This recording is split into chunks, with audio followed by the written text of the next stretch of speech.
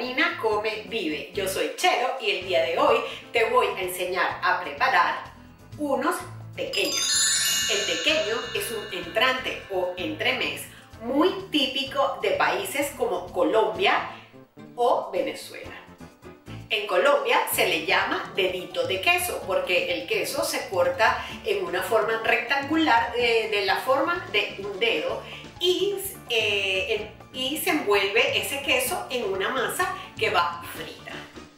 En Venezuela, que es el país donde me crié y viví durante muchos años, no puede faltar en ninguna reunión. No importa si es una reunión en tu casa, familiar o una gran celebración, una boda, el tequeño no puede faltar en ninguna reunión venezolana. Si quieres saber cómo se hacen estos tequeños, quédate a mirar que inmediatamente nos ponemos a preparar unos ricos tequeños.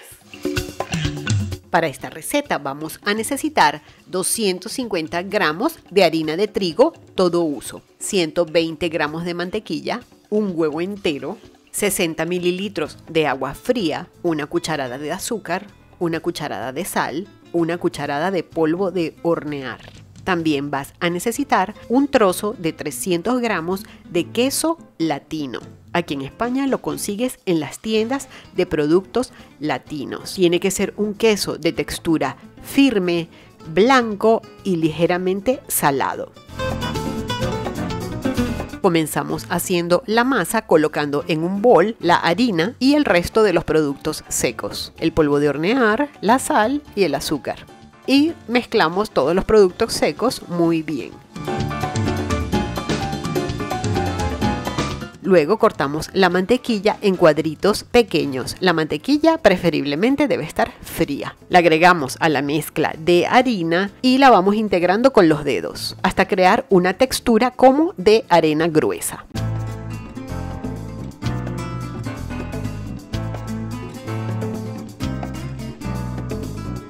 Agregamos el huevo, un poco de agua y comenzamos a mezclar.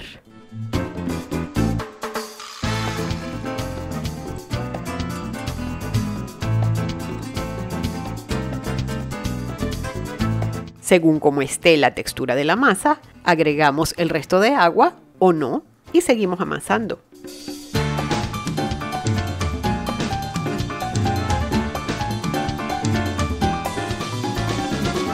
Cuando ya hayamos formado una masa compacta, espolvoreamos la mesa con un poco de harina y terminamos de amasar esta masa sobre la mesa. Es solo para integrar todos los ingredientes y que quede una masa lisa y tersa. No hay que amasar durante muchos minutos, solo un par de ellos.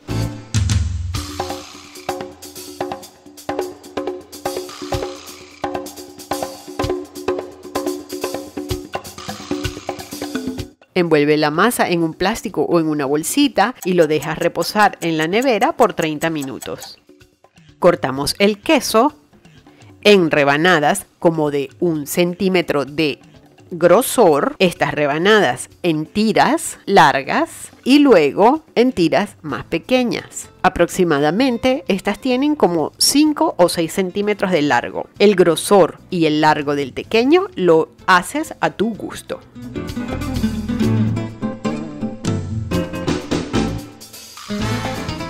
Para estirar la masa, espolvorea la mesa con harina y primero trabajamos con una mitad y luego con la otra. Esta masa es muy flexible y elástica. Estírala bastante fina, como de 3 milímetros de espesor.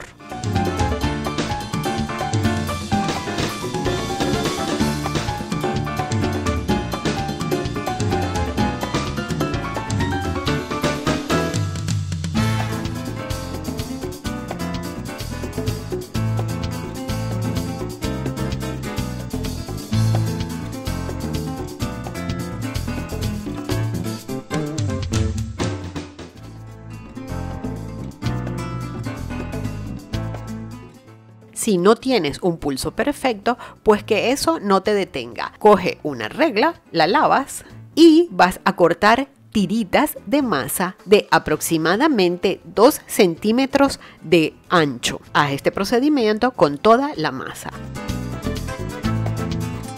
Para formar el tequeño, en una mano toma una tira de masa y en la otra un trozo de queso. Con la masa cubre uno de los extremos del trozo de queso. Ve envolviendo con la masa el trozo de queso, solapando la masa. Lo que no quieres es que se vea el queso. Tienes que cubrir el queso con la masa. Cuando lo vayas a freír, no quieres que el queso derretido se salga por algún agujero que haya quedado en la masa.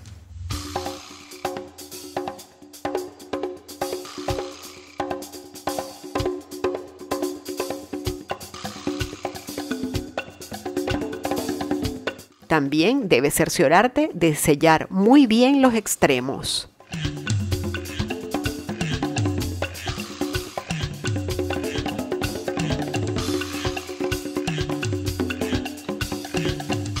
Para asegurarte que la masa sella todo el queso, coloca el tequeño entre las palmas de tus manos y hazlo rodar ligeramente para sellar cualquier agujerito que haya quedado en la masa.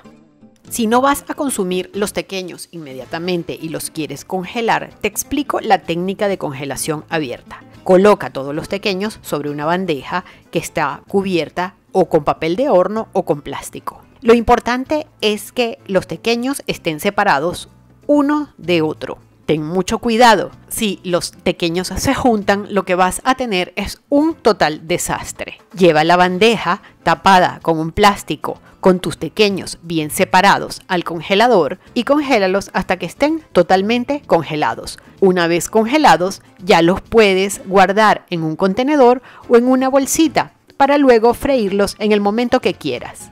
Para freír los tequeños, colócalos en una sartén con aceite bien caliente hasta que estén bien dorados por ambos lados.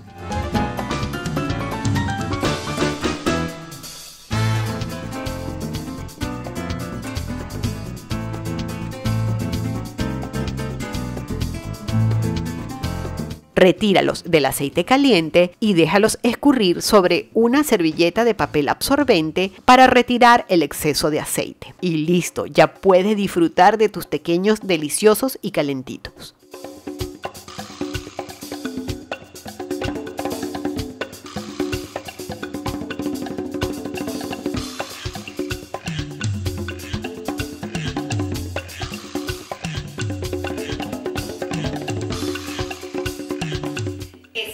Esta receta te haya gustado, que te pongas a preparar estos ricos tequeños en tu casa para toda tu familia.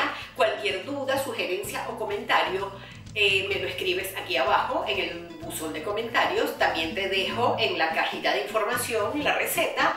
Sígueme por todas estas redes sociales. Es muy importante que te suscribas a este canal para que sepas qué cosas vamos a cocinar o por dónde vamos a caminar. Comparte este video con toda tu familia y amigos para que este canal pueda seguir creciendo y nos vemos en el próximo video. Muchísimas gracias por verme y hasta la próxima. ¡Chao!